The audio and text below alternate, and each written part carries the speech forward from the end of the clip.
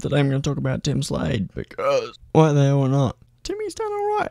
He has done really well since he made his comeback in 2021 with Blanchard Racing Team. Got the 2 good years out of the three years they've had. And so then he went to PremiAir, and that's been a good move as well.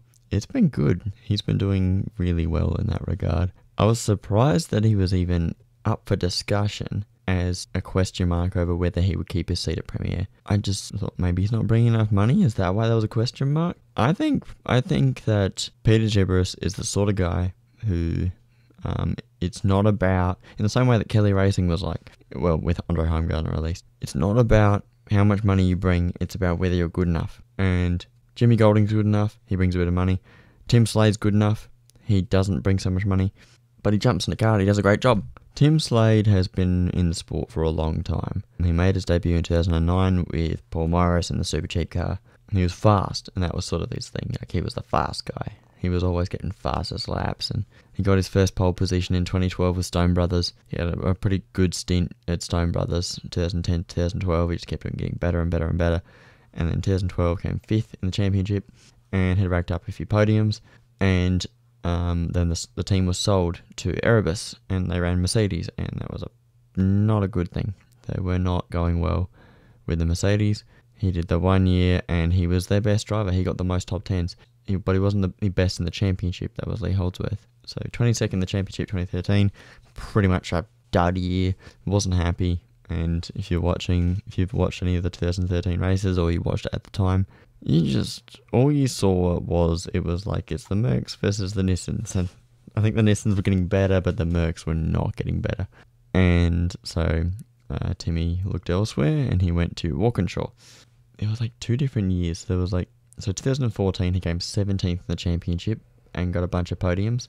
And then there was 2015 where he came 13th in the championship or something and 1 podium or something like that. It wasn't great, but it was interesting to see that there was a rough time in that car. And 2016 goes to Brad Jones Racing, has quite a lot of success, got his first wins finally, racked up a few podiums, but it wasn't great, and Brad Jones decided that it was time to move on to something different. At the end of 2019, he didn't have a full-time seat. DJR Team Penske picked him up because Alex Premer is from Las Vegas. It's just difficult to have to fly a guy in every time you want him to drive the car. So it was a lot easier for Tim Slade to be their co-driver, and he did a good job. Then he got himself back in the game. He's been exactly what you wished he was, and more. He's not been amazingly impressive, but he racked up a fair few top 10s for PremiAir, and that's really good, because that's what they need.